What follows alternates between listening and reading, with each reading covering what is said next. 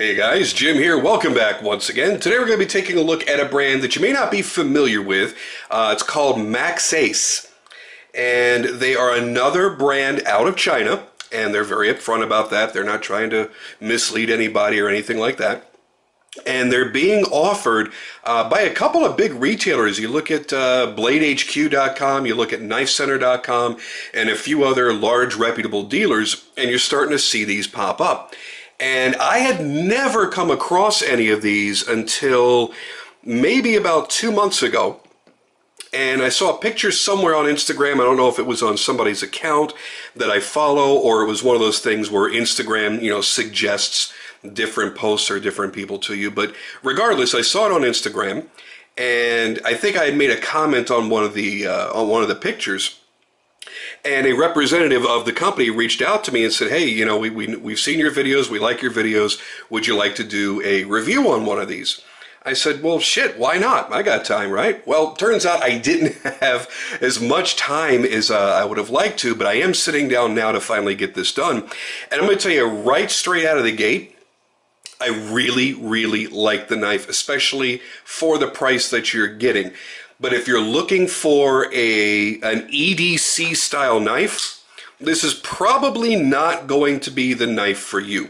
Number one, it's very large. It's got a 4-inch blade. It's not a tiny knife. Number two, it's a hawkbill, and a hawkbill is probably the least practical blade profile that one could ever have. Now, taking away the practicality of EDC and just, hey, I'm shopping for something cool and different and funky, this is probably going to be right up your alley. It's very, very well made.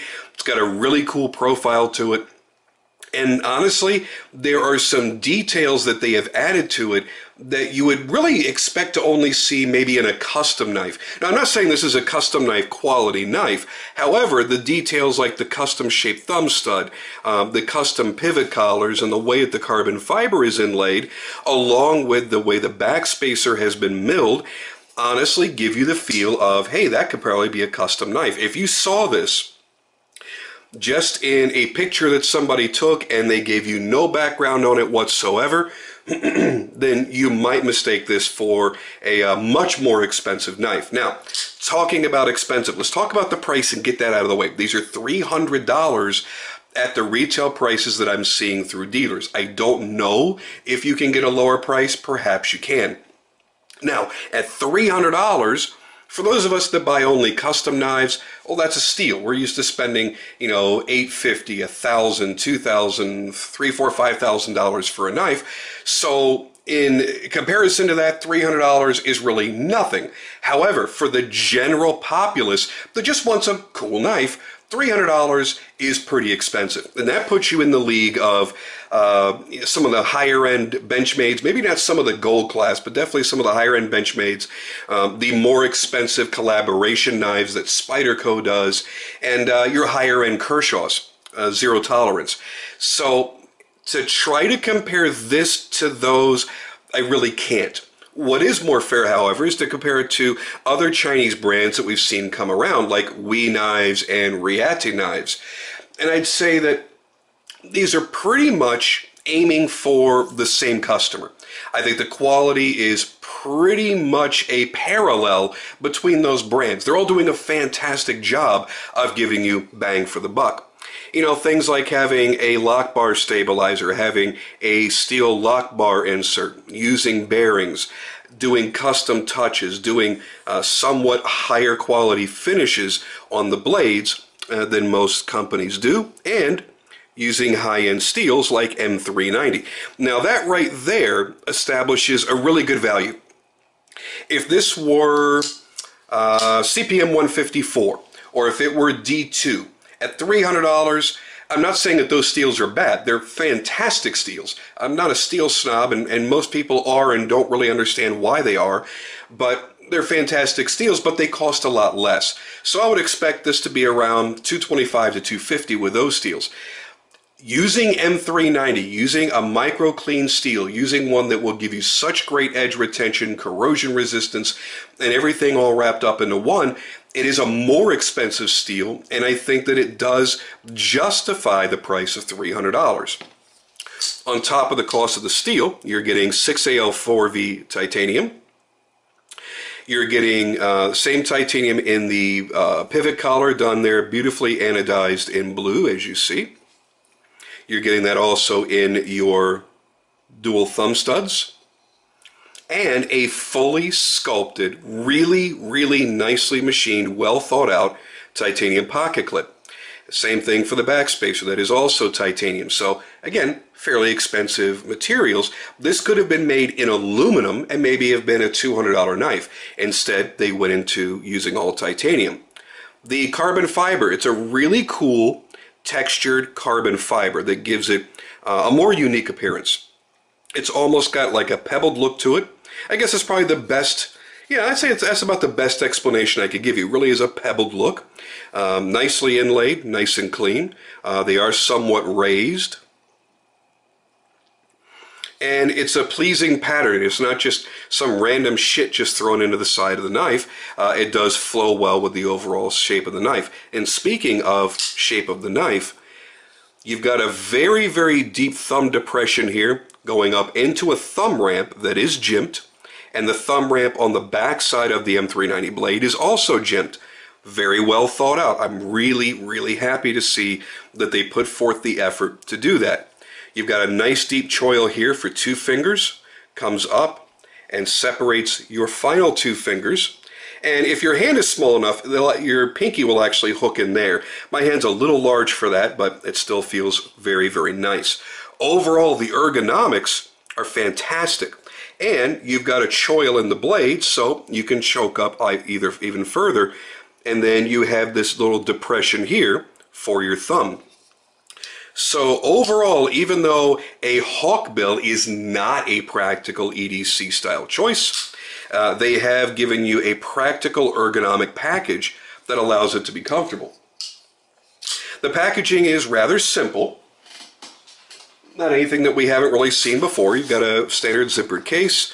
Inside is going to be a microfiber cleaning cloth, and then you get a certification card inside.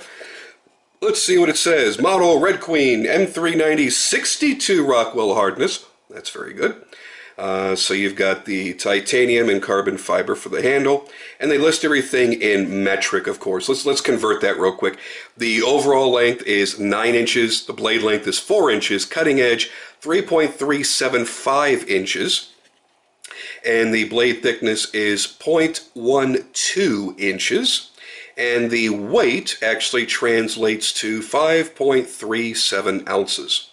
This particular one was made in December of 2016, and there is the Instagram name where you can check out all of the Maxace knives. So that's the packaging there, covered very, very quickly. I think overall, it's a really, really nice package. Let's give you a close-up here. You've got a belt satin finish on the M390. Notice the consistent edge, nicely sharpened. I like the extra geometry here with that top clip, that top swedge. That really just kind of disappears toward the tip. I find that to be, I like things like that. Then you've got a nice horizontal satin on the flats and the ricasso.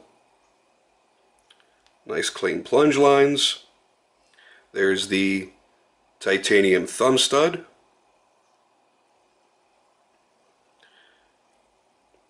Really nice pivot and really nice pivot collar. I like how that whole thing comes together.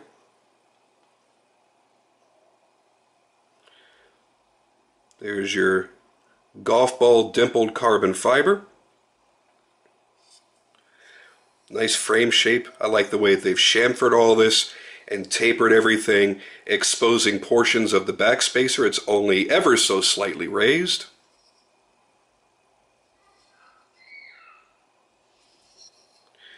Here's your lockup. Pretty early lockup.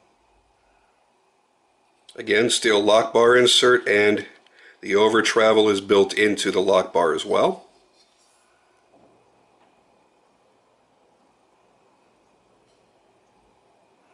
Brand name, model name is etched onto the right hand side of the blade. There again is your pivot screw and pivot collar. in that beautifully done pocket clip. Nice retention on that pocket clip too. I've only carried this just for a couple hours during one day. I really haven't taken this out and really carried it out for the day or anything. But it does feel nice in the pocket. They've done a good job of maximizing the blade to handle ratio without endangering you here. Your fingertip is not going to hit the tip of the blade. Deployment's fast, and there are multiple ways that you can open this just by hitting different spots of that thumb disc, or thumb stud I should say. It's fast and it's smooth. They did a great job on the action. It's not a super duper high-end knife, but it really gives you the feel of something a lot more exotic. You know, this is like holding a Reese Wheeland or something in your hands, where it's a little bit exotic in its shape, a little bit almost like a fantasy knife, but done in, you know, if you look at it from here back, you know, it kind of looks like it's a practical EDC knife, and then bam, this crazy, aggressive hawkbill with a little harpoon comes swinging out of the handle, and that definitely makes it something a little bit different. So again, if you're looking for an EDC practical knife, a hawkbill really isn't going to be for you. That doesn't mean Maxace isn't. They have other blade styles and different models available. But as far as the quality of the knife, the overall presentation of it, the way they've chosen to do the finishing, they've done a great job. They have some that are a little bit more cartoonish. Not my particular flavor, but you might really, really dig them. So check out the new versions that are up on Blade HQ right now. And not to ignore Knife Center, I think they probably have some new ones as well. I think that this one was probably the one that attracted me the most. So I like having that matte finish titanium and the pops of blue. I think it's very attractive. Overall, nice, solid built knife coming right out of China. And I'm going to be doing another video very shortly on another Chinese brand where I'm going to bring out multiples of their knives. And the reason I'm doing this and I'm doing them so close together is because we're seeing a big shift in the knife industry right now. We're seeing a lot of really good American brands making production and mid-tech knives that are floundering just a little bit. They don't really know what styles people are really clamoring for. They're not giving us the best premium materials, and they're still charging us about the same money. And what the Chinese are coming in and doing, you know, it's not about the bad Chinese companies that we're used to in the past that were knocking off other people's designs and selling them dirt cheap and making a shitty product. Kaiser. It's about now making their own unique designs and providing really high quality with really, really great material choices. Here's another brand that's doing that. And what they're doing is they're going to force these American brands that we all love and we all want to support into doing the same thing, into offering more premium materials, better fit and finish. Some of these knives coming out of China have far superior fit and finish to many of the American production knives in the same price ranges. And it's crazy, but it's true. So they're forcing the American companies' hands to raise the bar. And if they don't meet the challenge, and if they don't do it soon, we're going to see a lot more people moving away from the great American brands that we love and going to these Chinese brands.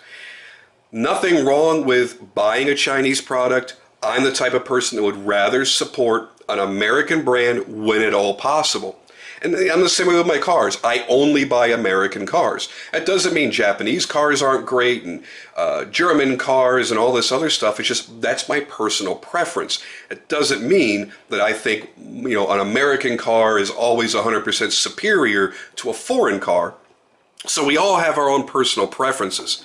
So there's still going to be plenty of people that go, I don't care how good the quality is and how great the value is, I'm going to buy American. That's really tough on the throat. I don't know how you guys talk like that. I understand. I totally get it. But you can't deny that the product exists and the product is being made very, very well. So brands like this are hopefully going to push these American brands to do better, to offer more, and to do so at a greater value.